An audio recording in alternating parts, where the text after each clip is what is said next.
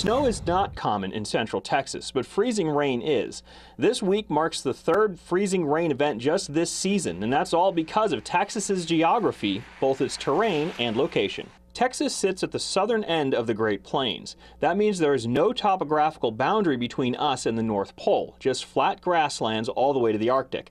The lack of mountains means that cold air isn't blocked when it starts to move to the south, all the way to the Gulf of Mexico. The Gulf of Mexico is the second part of the equation. It is, of course, the southeastern border of Texas and a massive subtropical body of water.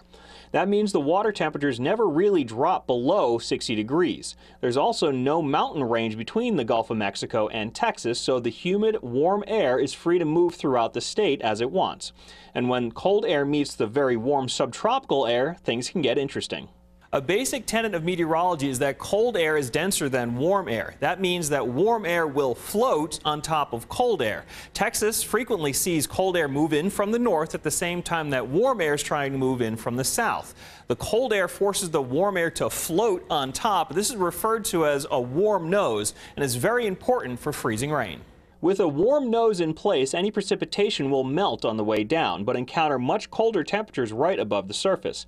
If surface temperatures are below freezing, the rain will freeze on contact with the ground. So Texas is perfectly placed to get very cold air from the north as well as very warm air from the south. Arctic air masses from the north can easily undercut the subtropical air masses from the Gulf of Mexico. And with shallow layers of Arctic air, any precipitation that falls is basically guaranteed to be liquid as it falls into that very cold air at the surface. Carlo Falco, Fox 7 Austin Weather.